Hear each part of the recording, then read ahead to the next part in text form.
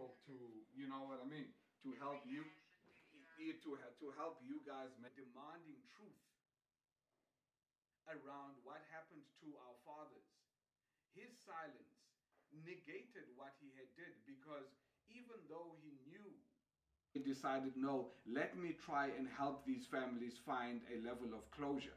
So whatever good he did was completely undone by the fact that he continued to lie about what he knew about the murders of the Cradock Four.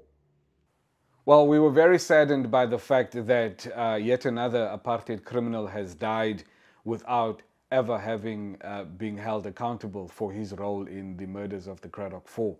And we were so close to getting the NPA to finally charge de Klerk, and then, this happened.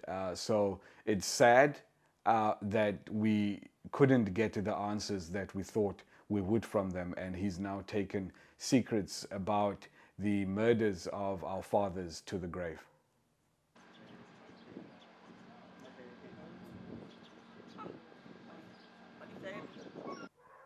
The video means nothing to us, because when de Klerk was alive, he maybe once apologized for apartheid, but, and then he did so in that video again. So there was nothing new that he said. De Klerk in that video did not accept, de Klerk in that video did not accept that apartheid was a crime against our humanity.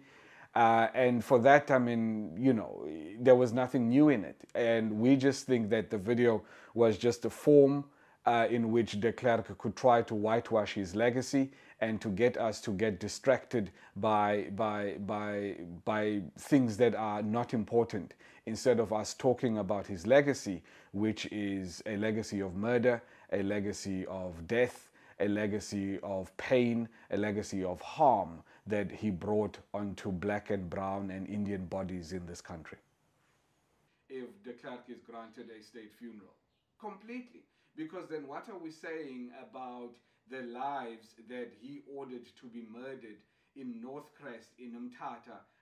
Well, I had a conversation with my mother very briefly last night, and she was obviously quite disappointed at the fact that de Klerk had now died, and his death meaning that he can't be held accountable for the murders of my father and his comrades, but also for the fact that he's taken information about the murders of the Cradock Four to his grave.